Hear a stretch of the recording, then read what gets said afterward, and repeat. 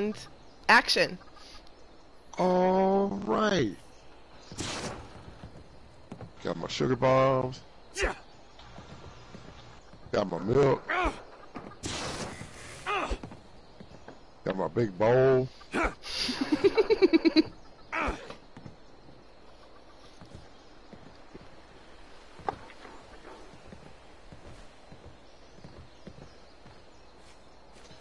Well, hello, fellow remanufactured space dust particles. I like to start the day 3 hours before sunrise with a tasty blast from the past, sugar bombs. They're out of this world. See, listen to this. I like to collect from the local bombed out supermarket 7 boxes a day. You gotta check this out. My receptionist, Bob's brother, Rob, he thinks they're for sharing. What? He's crazy.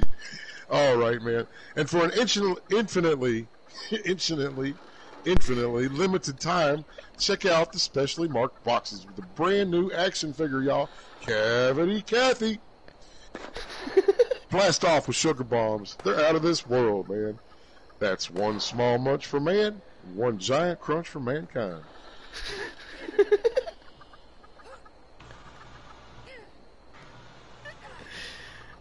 And cut. Oh my god, that was awesome. That was great, Scott. Wow. Did you just come up with that? Like, good God. All right, Tracy, you got I cannot believe I made it through that. That was amazing, Scott. I think that was one of the best Sugar Bombs commercials ever. I mean, literally, I think that's the first Sugar Bomb commercial that didn't get photobombed during the commercial. Well, I really appreciate breaking out in the broadcast and stuff. I mean, just check out my new place. I mean, what?